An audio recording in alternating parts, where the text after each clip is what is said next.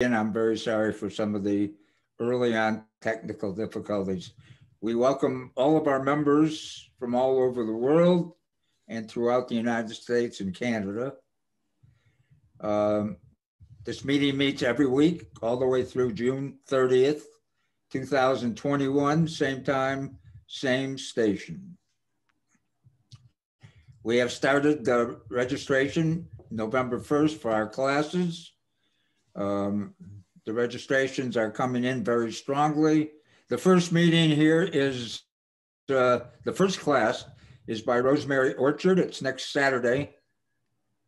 And it's on a week from Saturday, excuse me, on the 9th of January, I think the 9th of January, and using Zoom and FaceTime and COVID-19.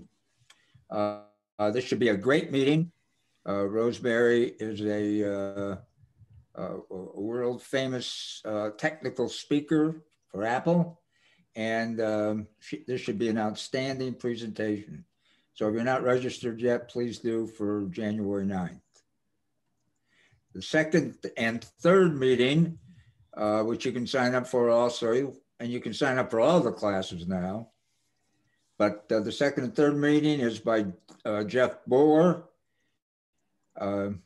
Jeff Bohr is a member of our club, a board member, and will be teaching the Big Sur classes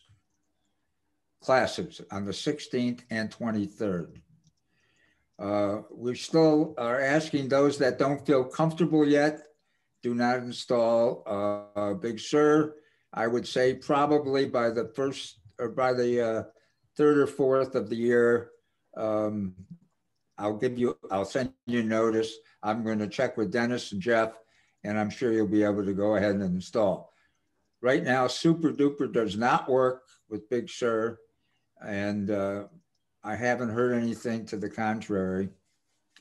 But those of you that feel confident, I would start installing. But those that don't feel confident, please wait a little while. Marcia, are you with us? Will you unmute yourself and talk about the SurveyMonkey ballot? Yes, I'm here. Can you hear me?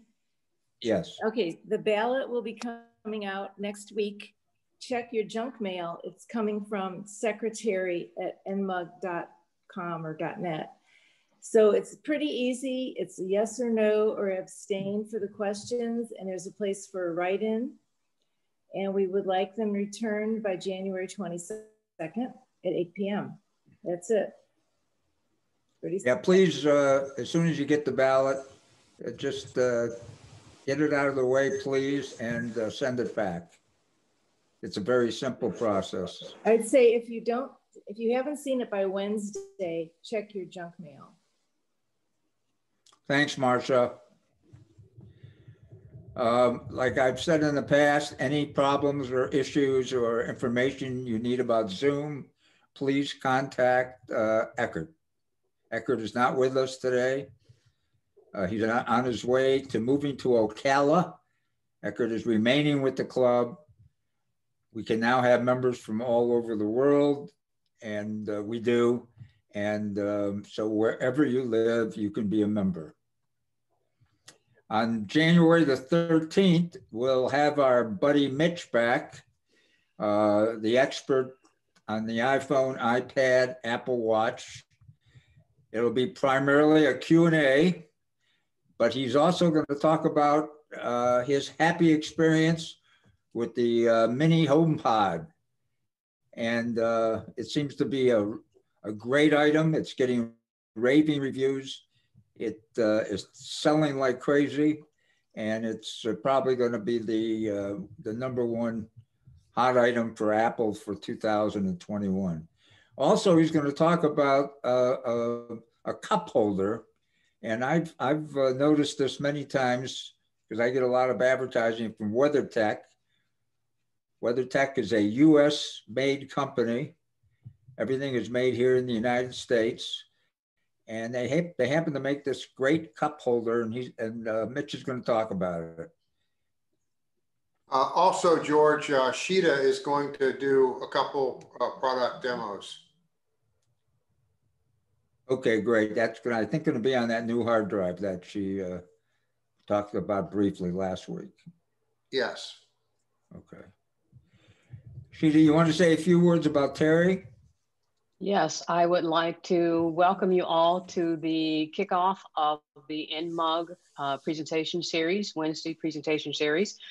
We have an honored guest, Terry White, who is the worldwide design and photography evangelist for Adobe. This should be an amazing meeting.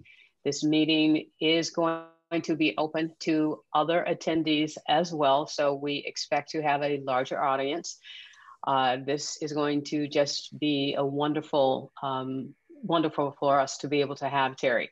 And I hope you join us. And if you know of anyone who would also like to join, please send an email to Eckert or myself with that person's name and email address so that we can add them to the registration list. Looking forward to that, and thank you all. All yours.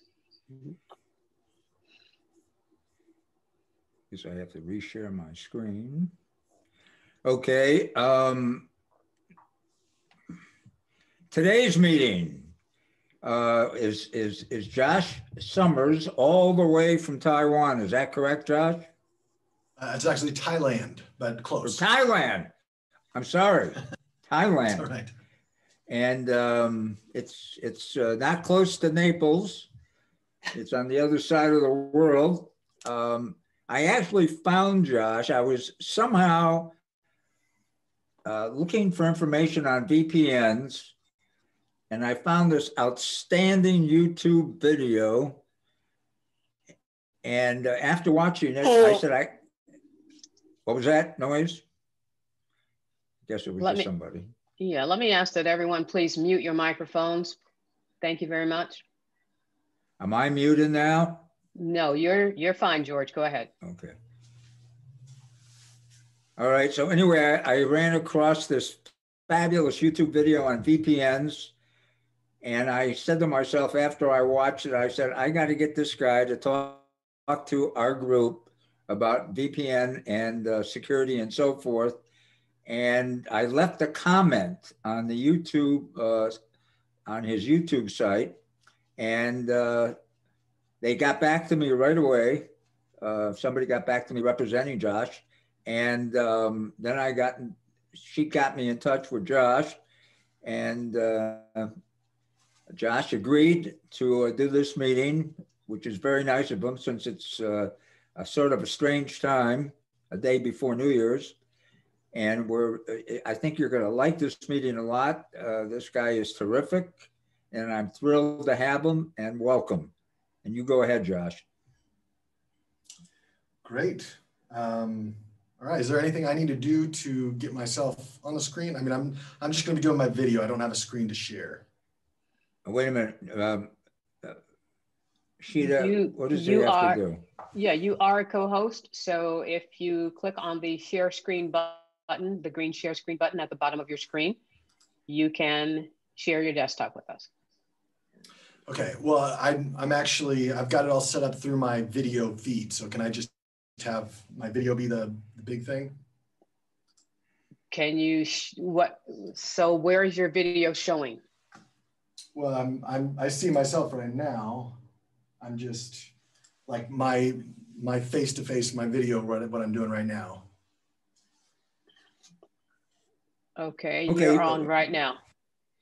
I am? Great. Yes, yeah, we see you right now. Okay, perfect.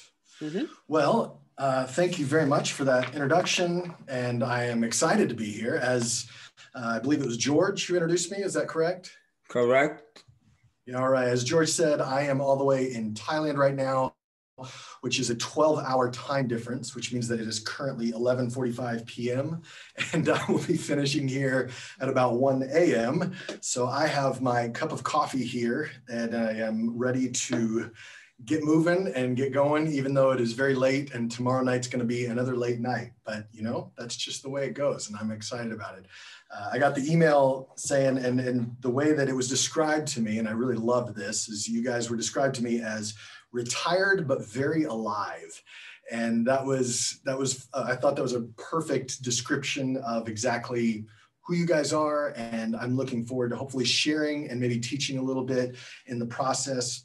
As was shared before, I am Josh Summers, and as you can see here, I've got this YouTube channel. I also have a website called All Things Secured. If you have a chance afterwards, I recommend, or I hope that you'll be able to go onto the YouTube channel and just kind of check out a number of the videos. My goal, I'm not a super IT expert. What I am very good at, I hope, is being able to take complex subjects and make them easy to understand for most people. So whenever I create a video, I create it for my sister or for my mom or for somebody that that I would want to understand something that is maybe a little too more complex than they would normally think about. So I'm going to start right now, first of all, saying thank you to George, Michael, Eckert, and Cheetah for this opportunity, and then share with you back in 2018, I woke up one morning and I had a number of different texts on my phone, and I had a lot of different emails that looked something like this. I don't know if you can see this very well. I'll actually go ahead and zoom in. It says suspicious activity in your account. And you can see someone had been trying to log into my account from Florida. I think it was Hialeah Gardens. I don't even know how to pronounce that. Hialeah Gardens, Florida. And it wasn't me, obviously. I was not logging into that. And I spent the next 4 or 5 hours. I had gotten locked out of my email. I'd gotten locked out of my banking. I had gotten locked out of so many different accounts. And it was very worrying. It took me hours to unravel all of this. And then to top it all off, I found out later, it was probably a couple hours after that, I got a ping from my credit service that said someone had tried to open a credit card in my name in Florida that same morning. So basically what had happened is they'd gotten access to my email account. And then years before that, I had sent an email to the IRS that had my social security number on it. And so now that person who had broken into my email account now had my social security number, my name, and my address. And now they were opening up accounts in my name. And so it was very scary for me, but it was also eye-opening. And I've spent the last number of years really trying to increase my online security and privacy. And that's where I'm coming from right now as I share this with you.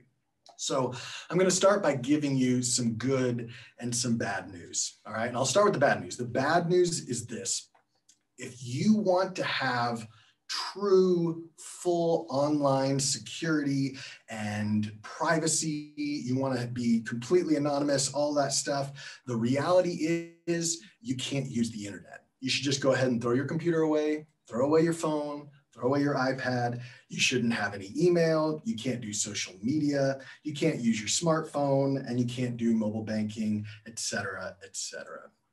Now, obviously, I'm not suggesting that you guys do that. I use the internet, I use social media, of course I have email, but what I'm trying to say here is that there's really no true security and privacy and anonymity on the internet. I had a website 10 years ago. I no longer own it. I no longer have it online, and yet there are ways that you can go back and find those things. You can always, the stuff that you put on the internet will always be there somehow. And so that's why you should always be careful about what you put on the internet, what you put on Facebook, and how you do your data. And that's what we're going to be talking about. The good news, however, that I want to share with you is that it's not that hard to set up basic protections that will basically put you ahead of probably 80% of the general online population. And that's what I'm going to be talking about this morning, or in my case, this evening. I'm going to cover 3 different topics. We're going to be talking about your logins, your social media, and then of course, virtual private networks, which is what I was really asked to come on here and discuss. But there's a reason that I'm kind of going in that succession, and we're going to be talking about it in this way. In each section, what I want to do is I want to give you an action item, something that you can do that's super easy, that I recommend you do pretty much today, if you have the chance, or at least this week, as we head into 2021, so that you can be better prepared in your online security and privacy. So let's go ahead and start with our login security. A recent study of passwords, which is sponsored by Yubico, revealed that while 66% of respondents think that passwords are important, only 51% of people know how to manage their passwords, and that same 51% reuses passwords on many of their main accounts. I mean, I don't know about you guys. I personally have, I think I counted last week, I have over 300 online logins. That includes my email, my bank, social media, and every little other thing that requires me to create a login. And it's hard to keep track of all your passwords. And I'm sure you've probably faced the same thing. I like to think of it almost like your house. A password's like that key to your house, where is that one key going to protect your entire house? Is that going to ensure if you lock your door that you're never, ever going to get broken into? No, of course not. But that key is the first line of defense. And the stronger you can make that key, the better off you're going to be. In the same way, the same it goes for your passwords. The stronger you can make your passwords, the better off that you're going to be. So what exactly constitutes a strong password? I'm going to name off 3 different things right here. First is that it has 12 or more characters. Now, again, do you have to have 12 or more characters? No. But this is what is generally considered to be a strong password.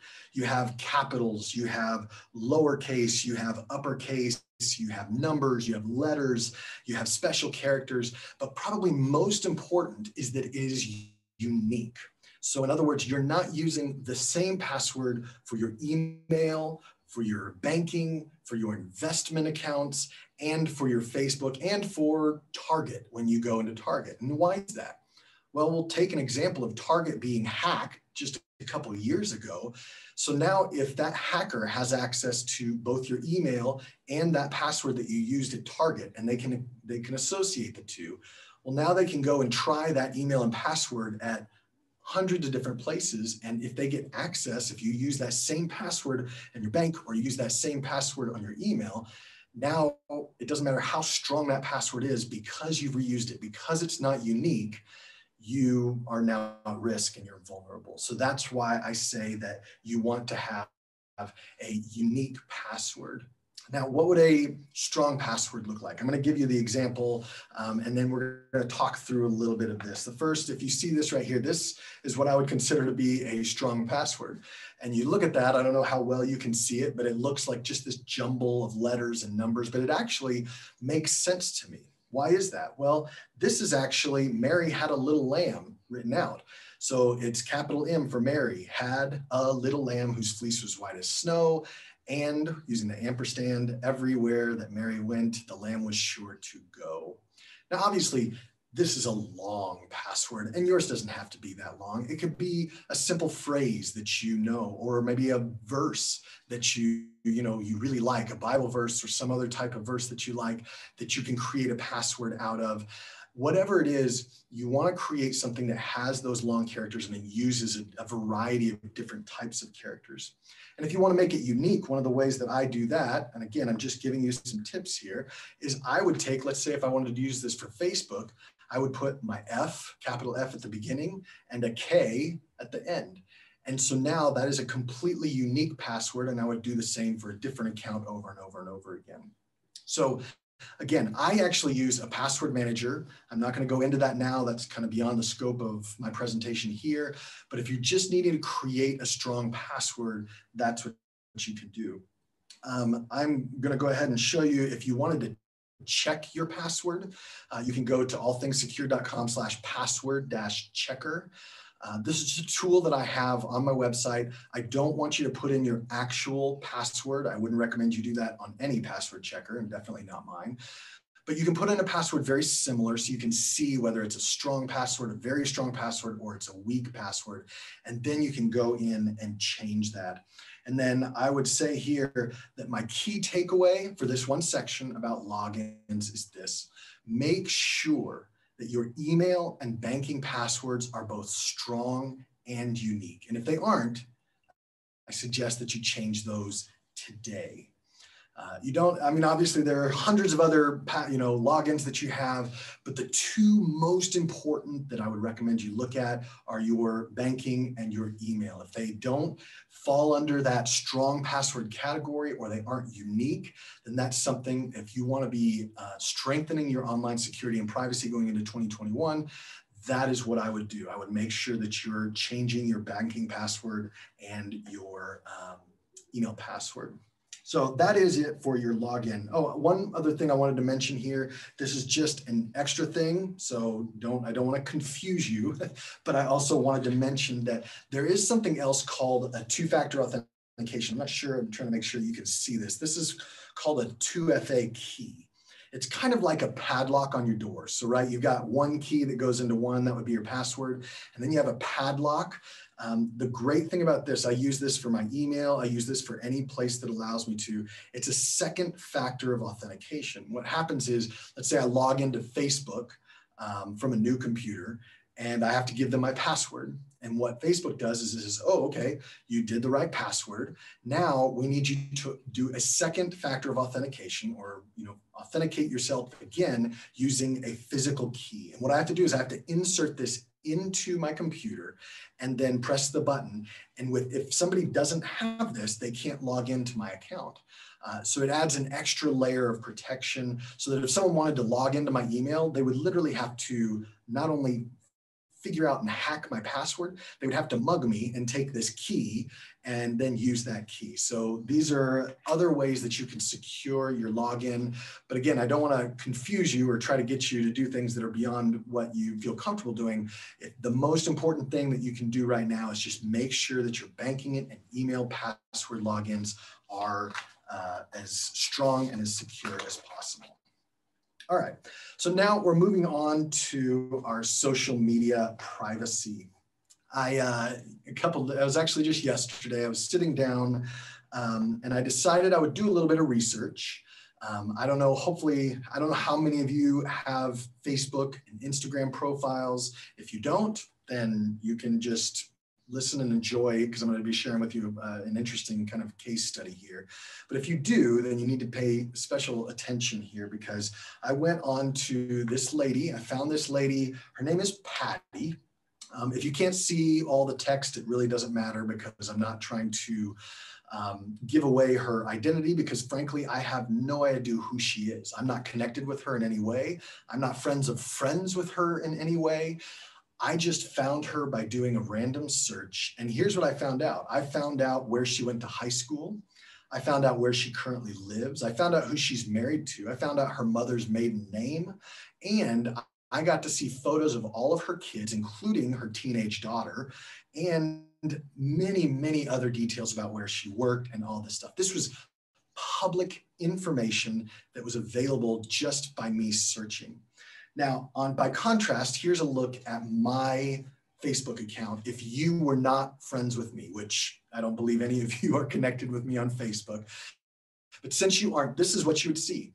If you can't read it, basically, you can see my picture and you can see my name, but it has no workplace.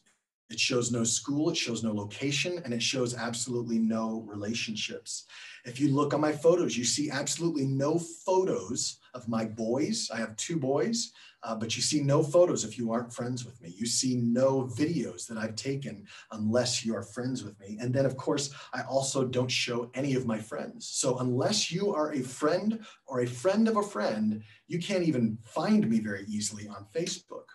And again, that may seem like a little much, but unless you're a celebrity, or unless you have a good reason to want to have yourself public on these type of platforms, there's really no reason to make things that public, to make yourself that public on these platforms like Facebook, Instagram, Twitter, all these different places. The only exception I would say would be LinkedIn, but I think for most of you guys, LinkedIn isn't even really a place where you would be at anyway.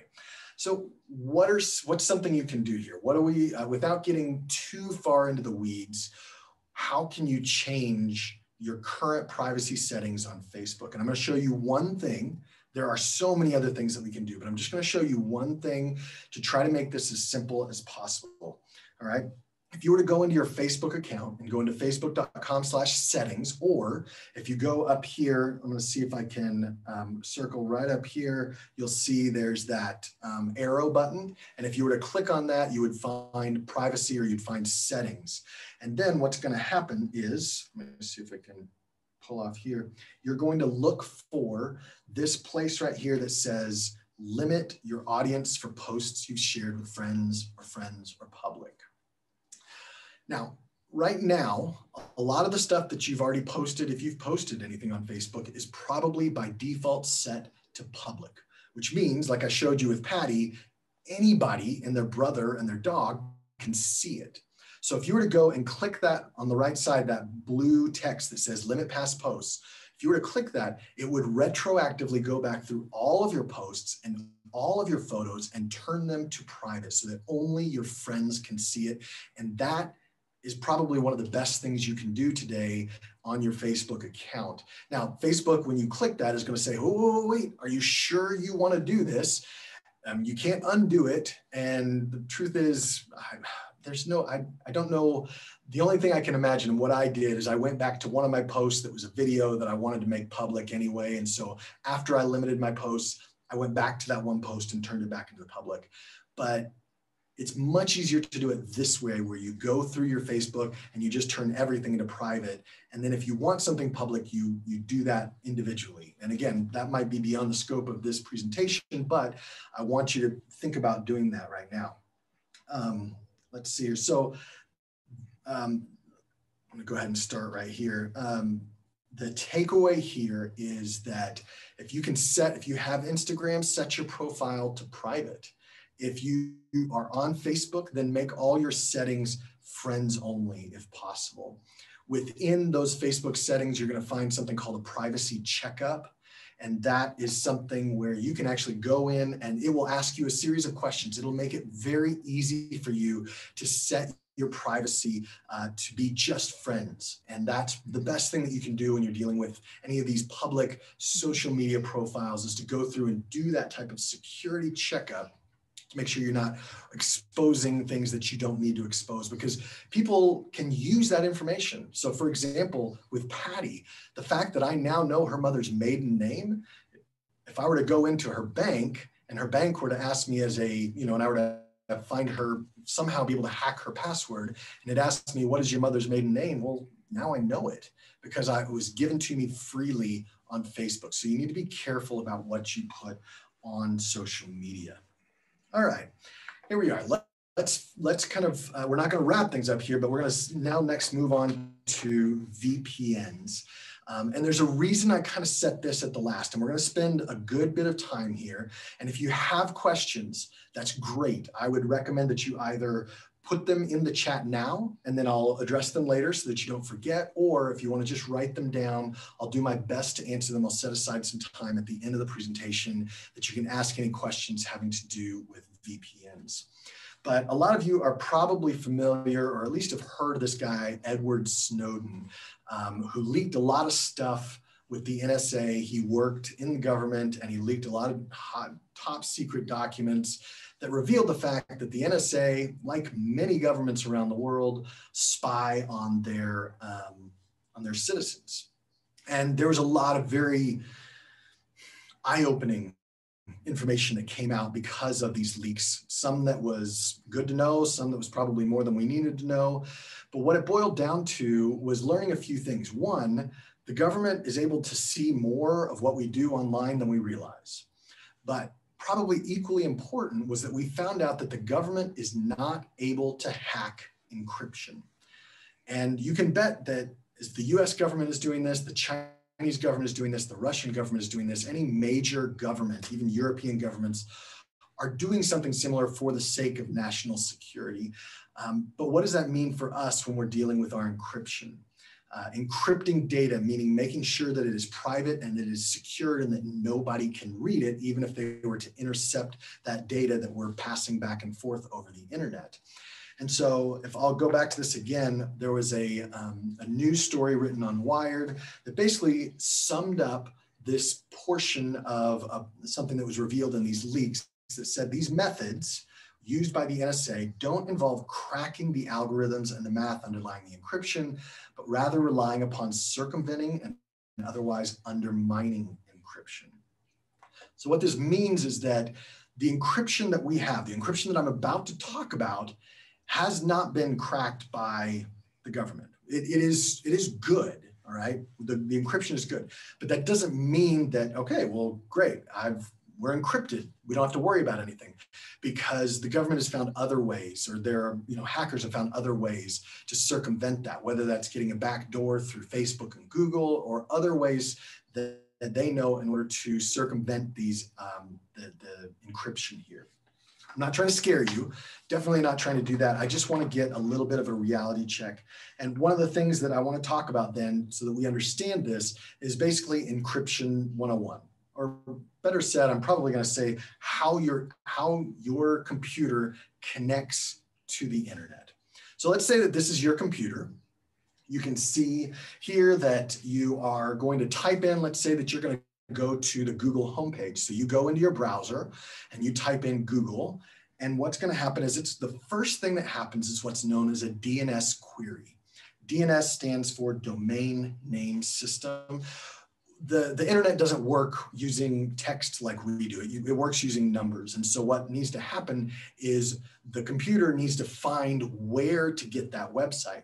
And the DNS server is basically an address book. It tells your computer where that is. So you say, hey, who is google.com? The DNS server replies back and says, oh, you'll find it at this number. And it gives a numeric address, which is the address for the DNS address for that website. So now your computer will connect. It will go find that web server, and it will say, hey, I want to serve the Google homepage. And that server will say, you found the right place.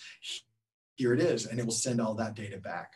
So that's a very simplified, obviously, very simplified look at how your computer connects to the internet.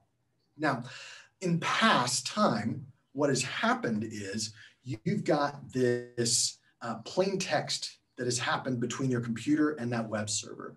So that if somehow, let's say you were at a coffee shop or you were in a public place and you were connecting to the internet, it was sent in plain text, so that if I were to intercept your internet connection, I could actually read what you're receiving, what you're typing in, and all that stuff. But things have changed, thankfully. And now most websites are served in what's known as HTTPS. So when you type out a URL, you've got the www. whatever. Well, before that, you have this HTTPS encryption, and it looks something like this. So when you type in a web page, it will probably default to HTTPS if the website allows that. And more than often than not, in your browser, you'll just see that green check mark in the top left.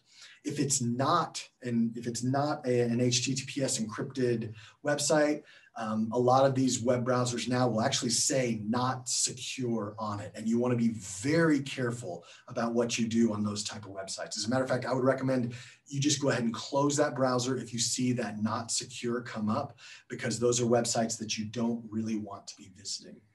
So when you've got this encryption, what this means is when you're connecting to your bank, and your bank is always going to use HTTPS, then that means that that encryption, that anything that you're sending between your bank's web server and your computer will be encrypted by HTTPS. Okay, so I'm telling you all this for a reason. I'm kind of laying a foundation, because what that also means is your DNS request is not encrypted. Why would that matter? Well, let's say that you're visiting google.com. Whoever is, let's say, at that coffee shop, or your ISP, your internet service provider, whether that's Comcast or Verizon or whoever does your internet wherever you're at, they actually can see your DNS request. They can tell, oh, this person went to Google. This person went and visited this website. Now, once you actually connect to that website, let's say you were connecting to your bank, Chase. When you type in chase.com and you have that DNS request, the fact that you're going to visit Chase can easily be seen, but HTTPS encrypts everything else that you do once you connect to the Chase website. So then what does a VPN do? A VPN basically encrypts all of it. It encrypts your DNS request. It encrypts all of the traffic going back and forth between the web server. And more, I guess the best way to say it is that it's a safety net of encryption. HTTPS does a great job of encrypting your data. A VPN adds kind of that safety net, that second layer, and then it also hides your DNS requests. Now, hopefully, I've tried my best to explain this as simply as possible. These are, I mean, there's so much more complexity than even I'm sharing with you right here. But I want to explain to you the advantages of using a VPN, and then I'm going to let you see my computer as I kind of turn on a VPN and show you exactly what I'm doing and why. So the advantages of using a VPN, first of all, like I mentioned, is that encryption safety net. You want to, especially if you're dealing with sensitive data, let's say some of you are sending, let's say, a document having to do with your will or having to do with IRS stuff or something like that. I always just turn on my VPN just as that safety net. And definitely for public networks. I had somebody ask me earlier, if HTTPS is so good, why do you have to use a VPN on a Wi-Fi network? Well, you don't. HTTPS is strong enough, but that VPN, it adds that second layer of protection, and it allows everything that you're doing to be encrypted so that they can't even see what websites you're trying to visit, which there can be information derived from that kind of stuff too. You want to hide your geographic location. You may not know this, but your device, whether it's your computer, your phone, your tablet, whatever, is assigned what's known as an IP address whenever it connects to the internet. And there's a lot of information that's given with that IP address. Most importantly, your physical location. Now, it's not like you see in the Hollywood movies where they could, probably detail down into, your physical address, like at your home using just your IP, but it will tell you, okay, you are in Naples, Florida, using this internet service provider based on the IP address. So by connecting to a VPN, you hide that IP address. Depending on what server you connect to, let's say I connect to a server in Dallas, it'll make it look like I'm in Dallas. Or if I connect to a server in France, it'll make it look like I'm in France. There's a couple reasons you might want to do that. First of all, just to hide your geographic locations so that, it makes it harder for these services like Facebook and Google to track you wherever you're going. But the other is what's known as location spoofing. I don't know how applicable this will be to you guys. For me right now, it's super applicable. Let me explain. I'm in Thailand. And my family, I've got 2 young boys. They love Disney movies. Oh my goodness. The new Soul movie. I don't know if you guys have seen this Soul movie.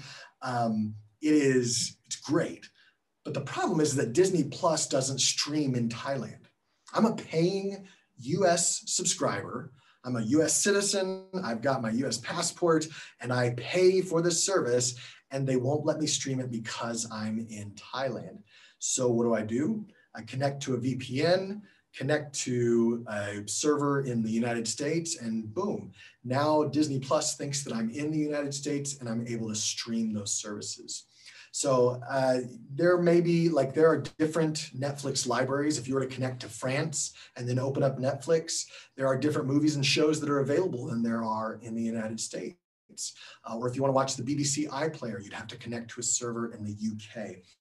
All of these are different uses for a VPN. There are obviously plenty of others, but these are the primary 3 uses that I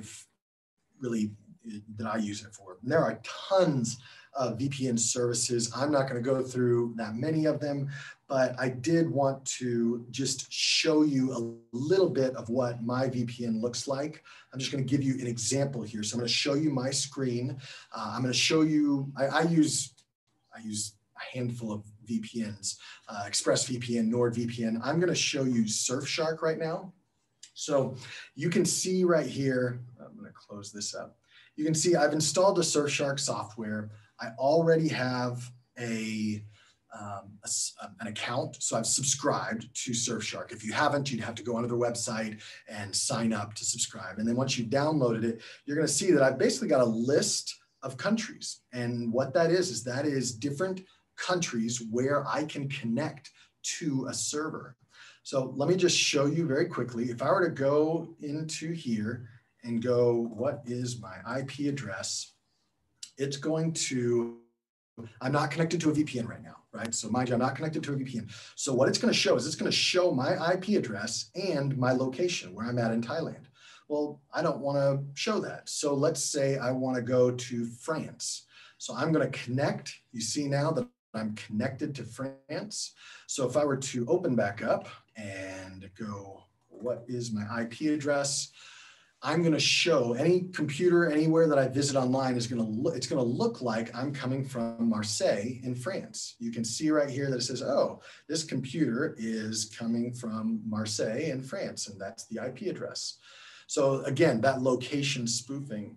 So I'm going to go ahead. I mean, the great thing about a VPN is it's a very simple software. It's connect, disconnect. And that's really all it is. That's all I use it. Once I connect, I usually just close it up and I don't even think about it. I just keep doing whatever I'm doing.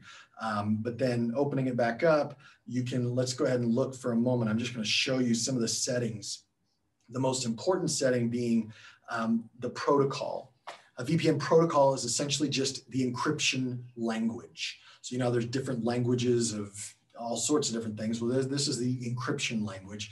And OpenVPN has been, for at least the last 2 to 3 decades, the standard for VPN protocols. But there's a new one that I highly recommend called WireGuard. So if you're going to get a VPN, I would recommend that you go for one that allows for WireGuard connection. Surfshark is one of them. NordVPN is another. There are plenty of others, but I don't want to overwhelm you with choices. I would just say those are 2 really good ones.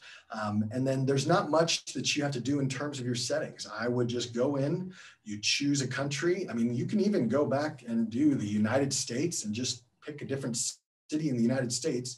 You click on that city and you're going to connect to that VPN service. It looks almost identical if I were to show you on my iPad, which if you wanted me to do that later, you can ask me. I can plug in my iPad and show you what it looks like on my iPad, but it looks practically the same. And that's all it is. That's the simplicity of a VPN that hides a lot of the complex what it's doing. But the simplicity is it's very much just choose your server and click connect. And there's a lot of other stuff behind the scenes that's happening that you don't necessarily have to worry about.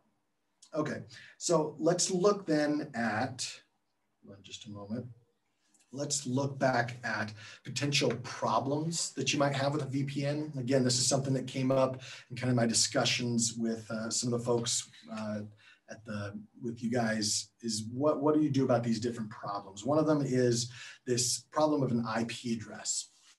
The fact is that these VPNs are used by millions of people worldwide. And a lot of companies, let's say banks as an example, keep a good list of IP addresses that are known VPN IP addresses. So in other words, servers that are always used by VPNs. So if I connect to a France server and that server is always known to be used by VPNs, a lot of times that bank will block that connection. So that if I'm on a VPN, let's say I'm connected to my VPN on France, I wouldn't be able to access my bank. It would say, sorry, we don't accept, because they're, obviously when you're dealing with security and anonymity, as much as what we're doing is perfectly legal and good, there are plenty of other people that are trying to do things that aren't legal and are using a VPN to try to cover their tracks. And so banks, which are obviously on high alert for any fraudulent activity, tend to just say, if you're using a VPN, we're not going to let you use our website. And they can do that. So that's one of the potential problems that you might run into. How would you get around that problem? Well, I would probably change to a different server and choose different servers until you can find one that might work. If I brought you back into, if I were to bring you right back into my, let me see here, I'm going to show you again Surfshark. What I'm going to show you is they also allow for static IP addresses. That means it's the same IP address that they have. So you can, if you connect to London 002, or actually, do they have London 007? No, that would have been funny. London 002, you can always use that one, so that once your bank realizes that you always use that VPN IP address, then it might let you back on. But the truth is, like I told you earlier, banks and any other website that uses HTTPS is already using a high level of encryption. So if you aren't able to use your VPN to connect to a bank, then just disconnect from the VPN for a moment and get onto your bank if you absolutely have to. That is one way that you can do it. So that is a potential problem with using a VPN. Another is a slower internet connection. So when you're using a VPN, obviously, if you're, let's say, connecting to somewhere in France or Germany or UK and you're in the United States, your internet connection is traveling all the way to a server over there and back to wherever that web server is. So it's having to travel an extra length of space. It will slow down your internet. Now, possibly you won't notice it. Hopefully, I rarely notice it myself. But it is a problem, especially if you're on a slower internet connection, or if you're connecting to, let's say a VPN server that has hundreds of people connected to it as well. So that's a potential problem you need to be looking out for, is a slower internet connection. I also want to mention a trust factor here. What you're essentially doing when you use a VPN is you're saying, I don't trust my government, or I don't trust the public Wi-Fi that I'm using. I don't trust my internet service provider to not, let's say, snoop in on what I'm doing or sell my information. But you are replacing that distrust with those entities with a trust in this VPN service. You are essentially saying, I trust this VPN service more than I trust these other entities. And in most cases, that is perfectly fine. But you have to understand that these companies can have failures as well. These companies, most of them don't even tell you who owns them. And so, there have been instances where a VPN has been found out to be owned by a state actor like China. They owned a couple of VPNs and they were using that to kind of spy on what people were doing. And that's why when you're using a VPN, you don't want to use, one, a free VPN, and two, one that isn't highly recommended, or one that isn't, has been used by lots of other people. And then the final thing, like I just mentioned, is that annual fee. You've got a fee that you have to worry about. I would not use a free VPN. As the old saying goes, nothing is ever really free. And it's true. If you're using a free VPN, they have to make money somehow. Like they're not giving a free public service. So what they're going to do is they're probably going to take any data they can from you and sell it to advertisers, or they're going to show you ads, or they're going to put malicious software onto your computer. So I would, if at all possible, steer clear. If you're going to be using a VPN, steer clear of any free VPNs. Go ahead and shell out the $50 to $90, depending on which VPN service you use, for a subscription to a quality recommended VPN. Now, I'm going to go ahead and let you know, I'm going to show you this. I showed you Surfshark. There are plenty of others that are good. I'm not going to say that they aren't good. If you want to try Surfshark, you can go to allthingssecure.com/try/Surfshark. This is an affiliate link. You don't have to use it. You can just go straight onto the Surfshark site if you want. This just means that you get a better deal, and then I will get a commission for that as well. But that's not what I'm here for. What I'm here for is just to help you understand these VPN services. And so here is the takeaway here. The very important takeaway that I want you to understand is that to never enter credit card or any sort of login information on a website that doesn't have HTTPS, or if it says not secured. And then the next level of that is to use a VPN as a safety net if needed. I'm not going to go saying that a VPN is necessary for every single one of you. If the only time that you use the internet is at home, maybe VPN isn't really that necessary. You just need to be vigilant and be careful about which websites you visit. But if you're constantly traveling, or if you're using public Wi-Fi a lot, it's just that extra safety net that might be useful for you. All right, now I'm going to finish up with this right here, which is some advanced privacy and security tips. And I want to start by sharing with you a story. We're almost finished here. I want to share with you a story. And this meme that I can't get a virus, I have a Mac.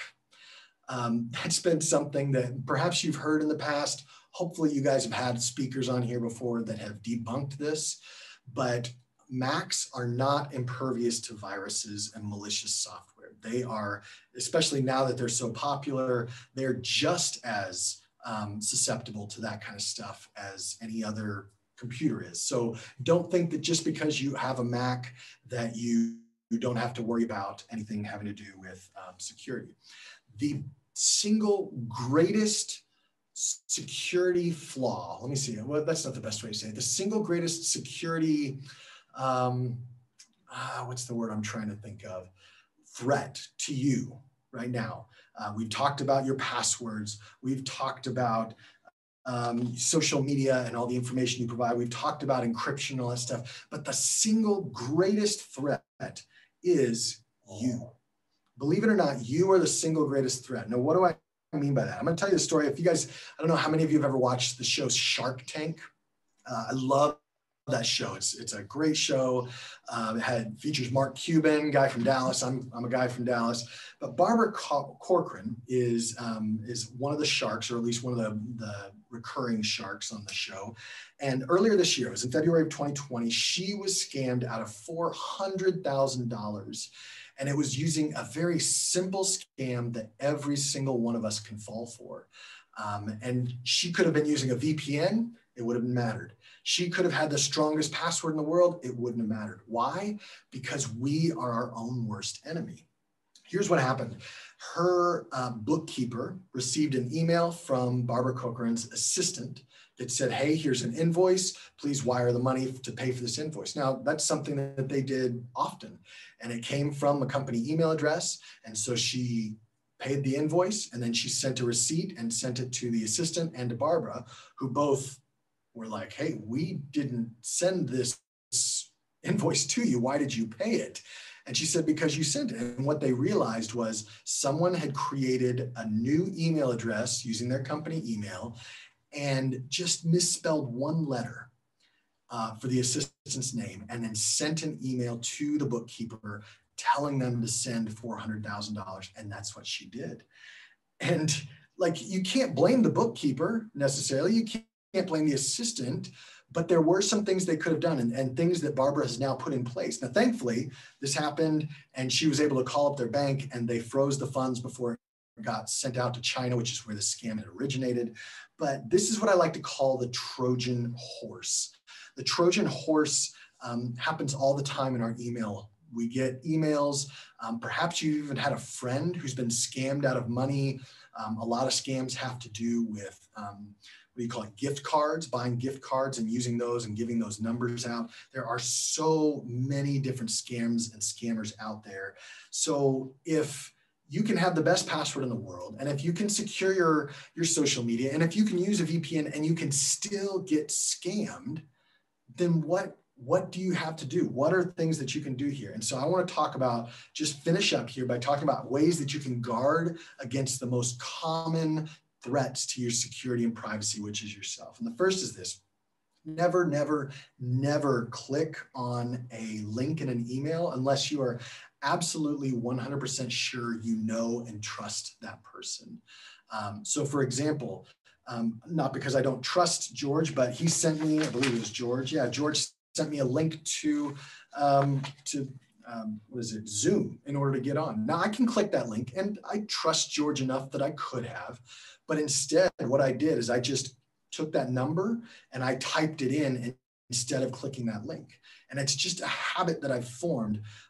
You know, I received once an email from Netflix that said, hey, your billing information is now out of date. Please click here to enter back in and get your billing information and update it. If I had clicked that link, it would have gone to what looked like a Netflix homepage, and I would have been able to log in, and I would have been able to go into a place where I could put in my credit card information. But guess what? That link was actually a link to a fake Netflix website. I checked it out. And if I had put in my login information, I would have given them my login information. And then if I had typed in all my credit card information, I would have given that as well. So what is the other way that I could have avoided that? Always verify using an alternate method. This is huge. If you don't hear me on anything else, then I ask you to please hear me on this, because this is something I preach to my mom, to my sister, to my dad over and over and over again. Verify using an alternate method.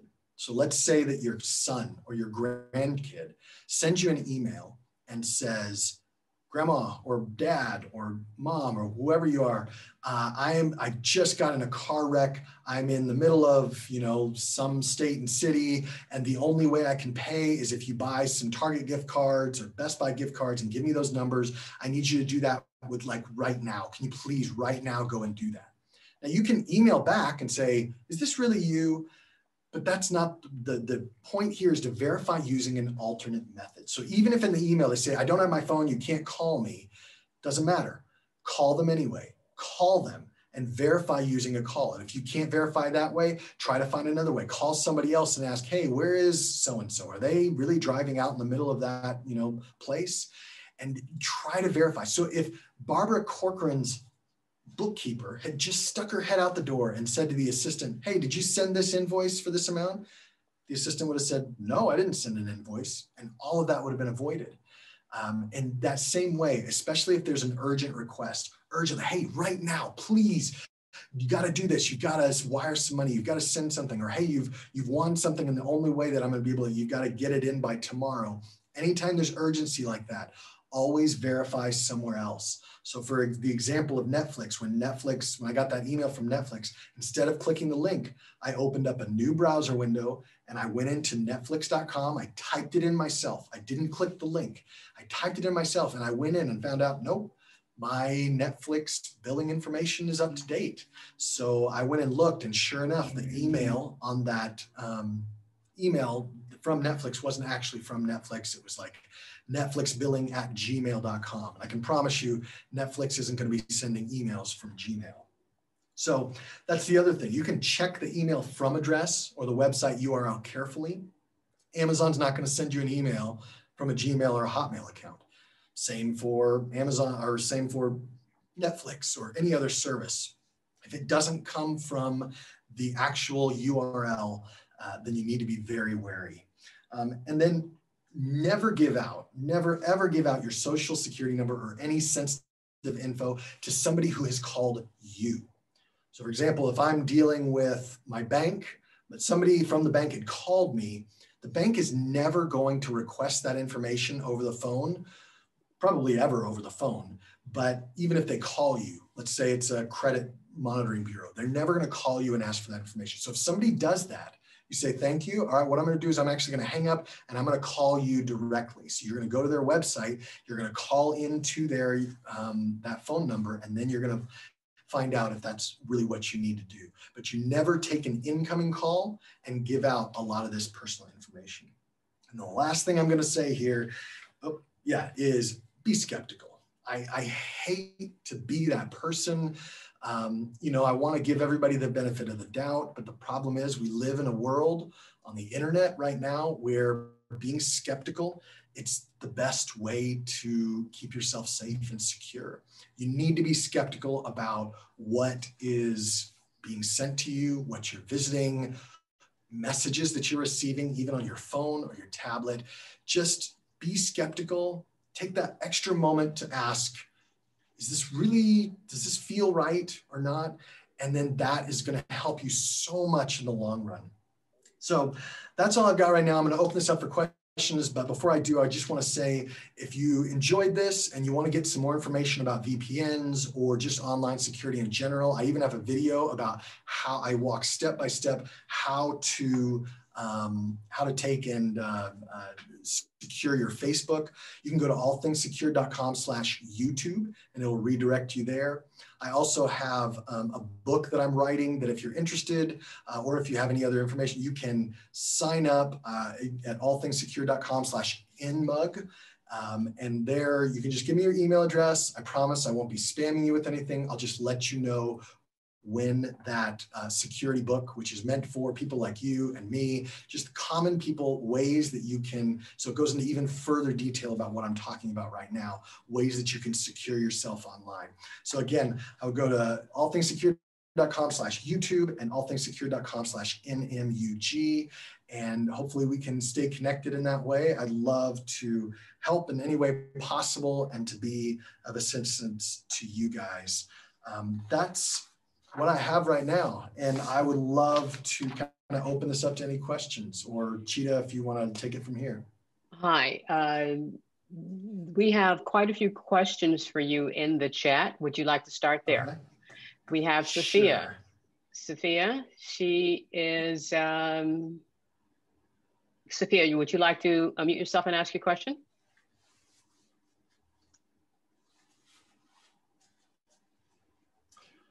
If not, Sue. I can see her question. Yeah, you can see it. You can go ahead and answer that. Okay, go ahead. Okay, so she asked, how often do you change your passwords? And I honestly don't change them very often. I know that there's a lot of things out there that say you need to change them every 3, 6 months, 12 months. That is really up to you and your level of paranoia. And I don't mean that in a negative way. Like I'm paranoid. But I don't change it more than once a year. And even then, I would only do it for your really sensitive logins, like your email, investments, and banking. So I wouldn't necessarily say you have to do it every single time. I'll go ahead and go to the next one. Sue Clark asked, are physical 2FAs available? So when she says physical 2FAs, she's referring to this right here, this key that I was talking about, two-factor authentication. And yes, they are.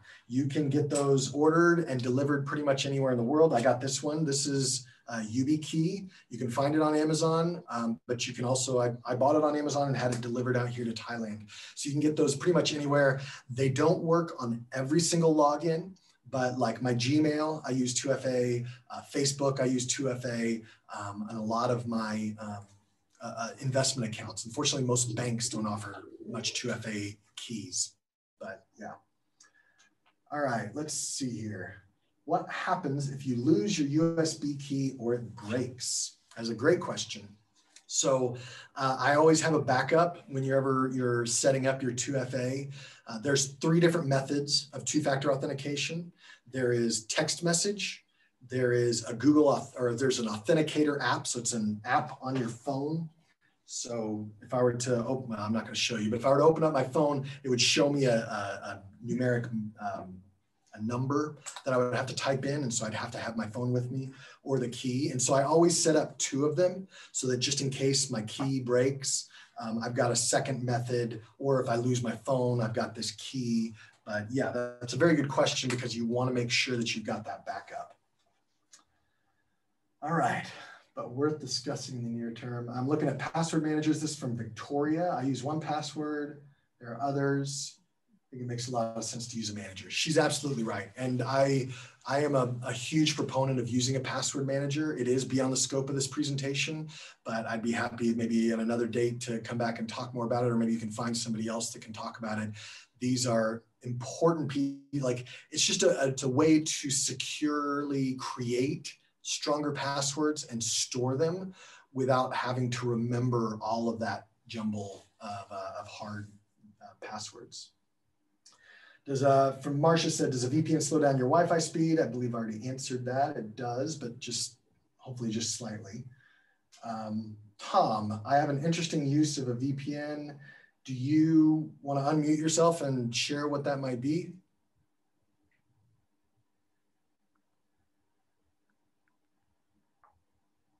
Can you hear me? Tom? Yes, we can hear you, Tom. Okay, good. I'm a Philadelphia Eagles football fan. Yes. I mean, it's tough being an Eagles football fan. Yes. Generally. But I live in Estero, Florida, and they don't televise Eagles football games in Southwest Florida. So yep. I discovered that there's a thing called an NFL Game Pass. You can buy the NFL Game Pass. It's not cheap, but if you buy it and you use it in the United States, you can watch a recorded game, but you can't watch your favorite football team live. So you set up a VPN. I use Express VPN. I have no idea why. It works. And I typically set it to Frankfurt, Germany. And I then go into I purchased through Frankfurt, an NFL Game Pass paid in US dollars. And when I go in through Frankfurt, I then just hit NFL Game Pass, get the game. He remembers that I want to watch Eagles live on Sundays. And I watch my game, and the video it's perfect. It's like 4K. It does slow down. And sometimes from Frankfurt, sometimes it slows down a lot, and you keep missing half a play. So I often move it to The Hague. Oh, by the way, one last thing. If you live in the United States, Canada, United Kingdom, including Ireland, Wales, and Scotland, are considered US or US type sources. So you got to go outside of US, Canada, and the UK, but it works like a charm. And I also learned today that I should consider using it all year round as a protective device, and I appreciate that. It's a great presentation. Thank you. Thank you. I appreciate it. And yeah, that's exactly right. You've got basically what are blackouts when you're trying to watch the NFL, because they're trying to encourage you, obviously, to watch it on TV with their partners. And so I'm a subscriber to the NFL Network as well. I follow Dallas. I'm equally as sad as you are as a Philadelphia fan. But yeah, it's been good. So, Tom, sorry. Let's go to Carl's question. Carl Faust, when I have my VPN on, I can't use Thunderbird to connect to my email. Is there a way to work around that? Great question. And this is actually getting pretty technical, Carl. So I might, I honestly don't know the answer right now. There are ways that you can open up ports. And so that's something you have to look into. Thankfully, with a VPN, it's really easy to just turn it off and turn it back on. So with Thunderbird, you could turn it off, check your email and then turn it back on. But there are ways, and it's just probably a little too technical to go into right now. Okay. Let's go to James Corsica. Could you unmute yourself and ask your question, please? Hi, Josh. Great presentation. This is a quickie, I think. You suggested that we have strong passwords that are different for our banking and for our email. Now, I get my email through the Comcast server. Are you saying that I should have a strong password for Comcast? Because I don't know that I have a password for my email. Yes, that would be, I guess in that case, that would be the same for you. Making sure that essentially, if someone were to go onto Comcast and try to pretend that they were you and log in to get your email, they would probably have to use your Comcast password. And so that's the one, whatever password it is that allows you access to your email, then that's what I would make sure is strong. Okay, thank you very much. Okay. All right. Yes, sir. I have a quick question, and it's basically also from Martha Phillips. Could you scroll all the way down to the very last message, Josh, and read the very last message? Okay. iPhone lost the ability to connect online.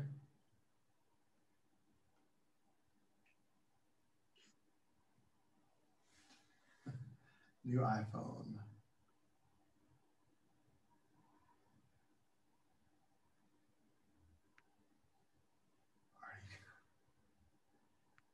About the VPN. Well,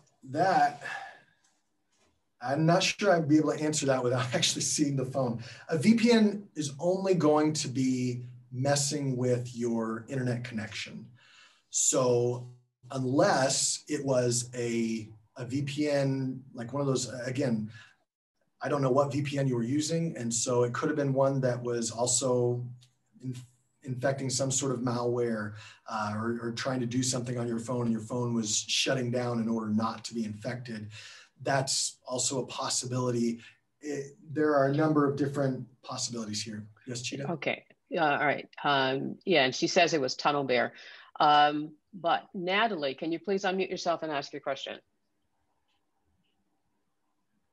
My question is, I have a lot of different passwords and it gets confusing even though I keep them in a separate book, but then you change them.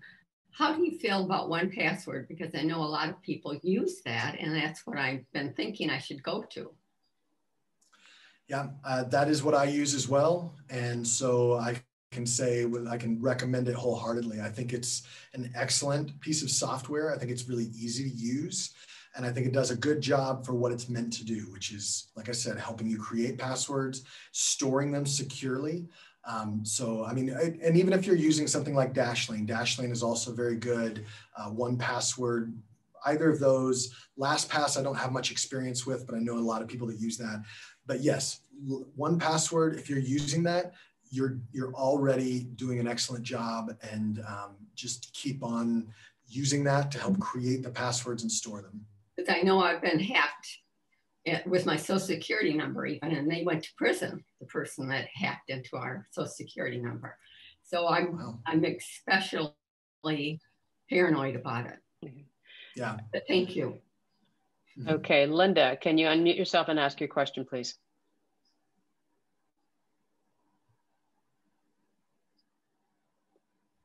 Linda Hassan, still there? We can't hear you. We can see you speaking, but we cannot hear you. There you go. All right, go ahead. Can I speak for my wife? I'm joining here. Yes, please. Thank you. I get lots of offers for presents or gifts. Fill out a form free. All you have to do is putting shipping cost, and in the process, they ask you to put your credit card number. I always reject those offers, but sometimes there's very tempting offers. What do you say to these offers? I say what I always say.